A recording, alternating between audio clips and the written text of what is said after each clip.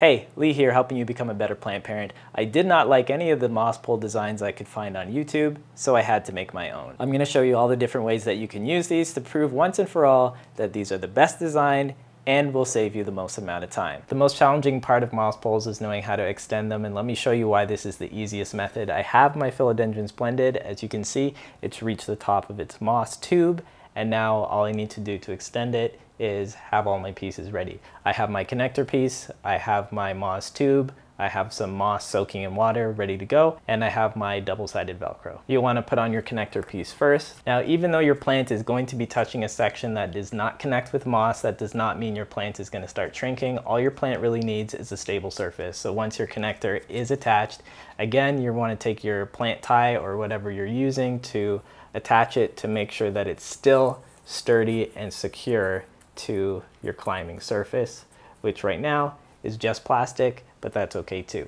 So once that's done, you take your next piece of your moss tube, put it on top, and from there, you're pretty much ready to go. You just need to start filling in a little bit of your moss right here. And because my moss has been soaking, I just take a handful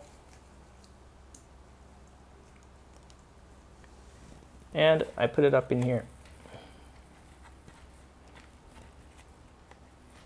Again, because of the way this moss tube is shaped, it's not going to slide down your moss tube, and you don't actually need to fill in the entire thing with moss because you can just fill it in slowly as it grows. And using this method is done in just a couple of seconds. So now you're ready to put your first plant on one of these moss tubes. You might have a bottom piece, you definitely have a connector, and you should have your long moss tube piece. So first things first, pick a plant. I am picking the Monstera adansonii. I think this is a really good candidate for this tube because the stem stays pretty thin even when the leaves are extremely large, and it's really easy to tell which part is the backside of the plant. It's always helpful to root your plants. Better roots, better start to your plant. But let me take this out, show you what I'm working with. So I actually want two separate cuttings in the same pot, climbing up the same tube. These are both top cuttings, which is really important to having a good start as well.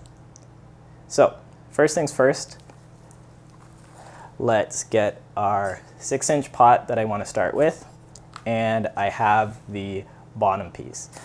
What I'm going to do first is I'm going to attach the connector. So that piece is ready to go. Okay. It just balances there in the bottom, and I can start putting a little bit of soil into the pot. Not too much, still need room for the plant. Okay. So when you're going for the Monstera adansonii, it's important to identify the back side of the plant because the back of the plant is where the aerial roots will be, and the aerial roots need to dig into the moss. So if your plant is facing the wrong way, you're not going to have a great looking plant. So this is the back of my plant. I can tell because all along this face is aerial roots. Aerial roots here, aerial roots here, aerial roots up here. If I turn to the front of the plant, you mostly cannot see any of these aerial roots, and the leaves should be either facing to the side or facing forward, which is what you have here. Same thing with this cutting here. This is the back of the plant. I can see all the aerial roots pointing towards the camera in the same direction. If I turn it this way, this is the front of the plant. All of the leaves are facing forwards. All of the aerial roots are facing towards me. So let's get these plants in.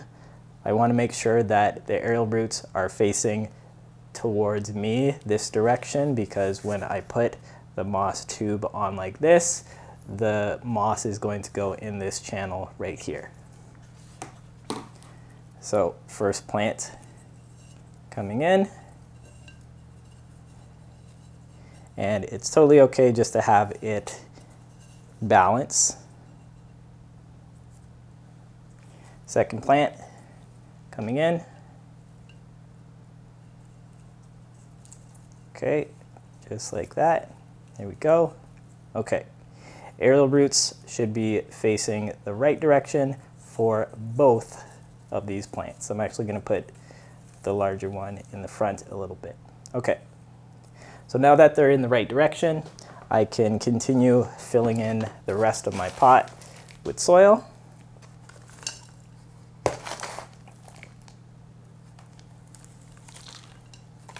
It can also sometimes help to have maybe like a chopstick or something just to make sure that you're filling in all of the spaces so that there's no air pockets in your plant pot.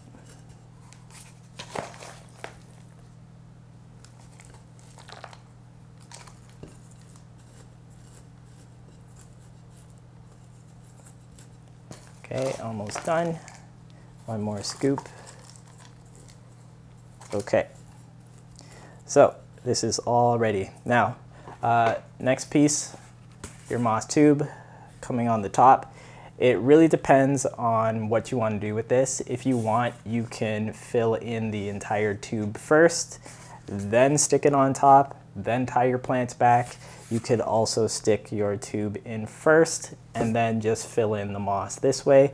I'm going to stick the tube in first just because it looks better on camera because of the angle. So I'm going to get this piece in. Here we go. All sturdy, and then I'm going to start filling in the moss. So my moss has been soaking. Make sure it's really wet.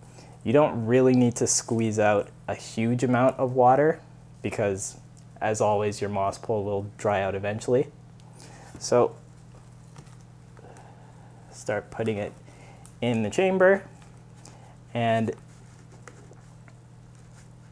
I usually like to start kind of like at the midpoint and then slide it down.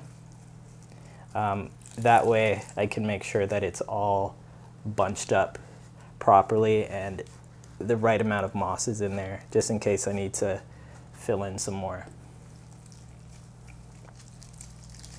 So like I said, this moss tube is great because you don't need any of the mesh to keep the moss in there.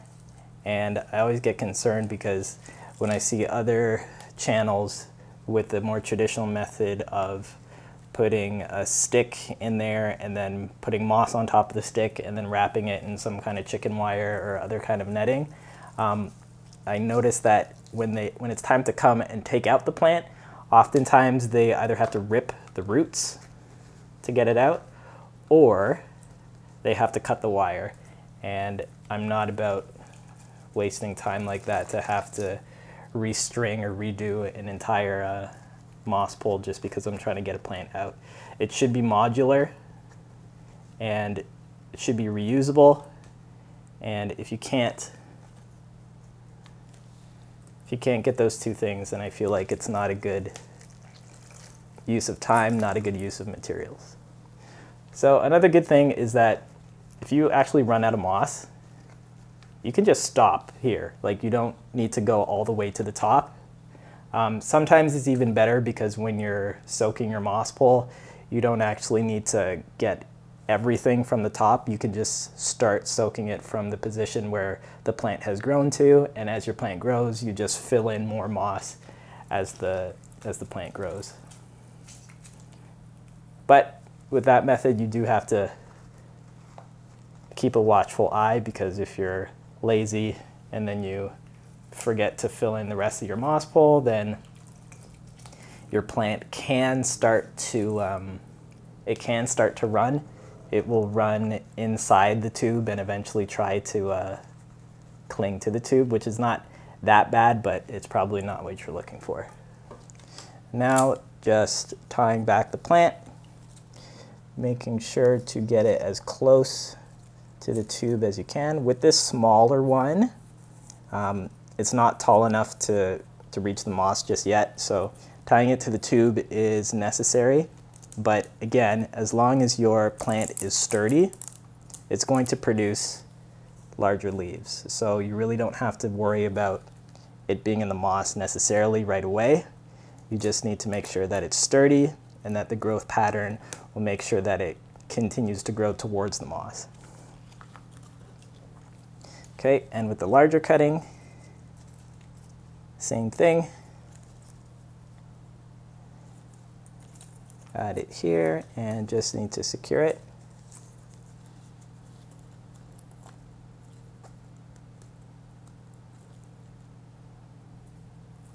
Okay, and it's all done. That was quick, wasn't it? Now, the other thing that you need to think about is how you want to water your moss pole. You can use the traditional method of getting a water bottle, poking a hole in it, putting your water or your nutrient solution, and this flipping it upside down and then having it drain like that. I tend not to like this method that much because it takes a long time. So what I actually did was I purchased this automatic sprayer.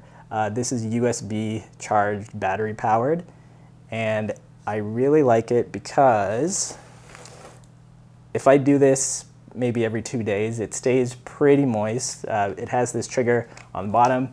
You pull the trigger, it sprays, and then you just go up and down, and then it keeps the majority of the moss moist, and it takes much less time than the water bottle on top method. Oh God. Okay. That's the only thing you have to worry about, accidental presses, because you have to hold it for like 2 seconds before it turns on, hold it 2 seconds before it turns off. So one thing you got to be careful about. Anyway, it's done. See, looks great. And just to be very clear, you do not need a moss pole. All your plant needs is a stable surface to climb, and that will help it mature. The plant that I struggled with most to mature is this Monstera echocoaguensis. I thought that giving it a moss pole would help, but in fact, the only real deciding factor was giving it more light. I have 2 of these plants, one on a moss pole, one on a birch bark pole, that are getting the same amount of light, and of course, they're maturing at about the same speed. The only main difference is I have to spend a lot more time managing the moisture of this moss pole so that my roots don't dry out. One thing that we're rarely shown is removing a plant from a moss pole, and I'm pretty sure that's because it involves actually cutting the wires and undoing all of the work that you've just done. So let's actually do that with my Epiprenum skeleton key. One thing that you might notice is that there's no longer any supports on the bottom of this moss pole, so all we need to do is take off the few supports that are left at the top. So I'm removing the entire plant from the moss pole. So our whole plant is off. What do we do from here? I want to find a fairly good section to take the top half, move it to the bottom half. So I have to find a place that has some pretty decent roots. So I found my perfect spot right here. I'm going to give it a cut.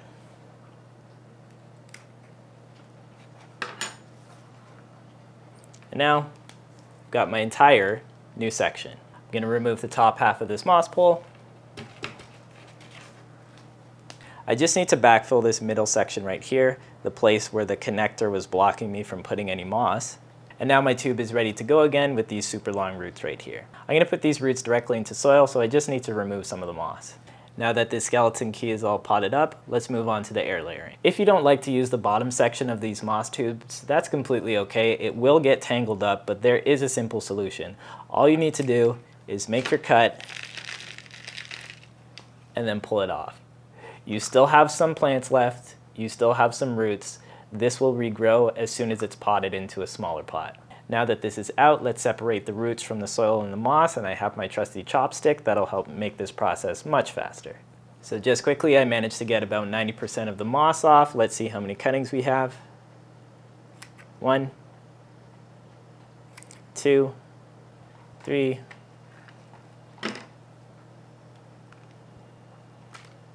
4, 5, and 6. I didn't need to cut any wires and destroy my moss poles. I didn't need to make a new one. I still have all of the pieces of my old moss pole. I'll just give this a wash and I can keep reusing it over and over and over. Making these moss poles by myself took about 2 hours, and unless I want to paint them or repaint them, I will never have to put in a single minute of making another one of these ever again. They're completely modular, they're completely reusable, and they're not actually that difficult to make, even if you're not an expert at power tools. I want to shout out a couple of my followers who are actually able to make these amazing moss tubes within a matter of days of me posting that first tutorial, which wasn't really even that detailed. Even if you're not an expert in power tools, these moss tubes are something that you can do in one single afternoon that will literally last you an entire lifetime.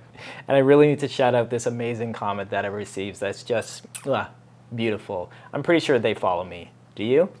I'll see you next time.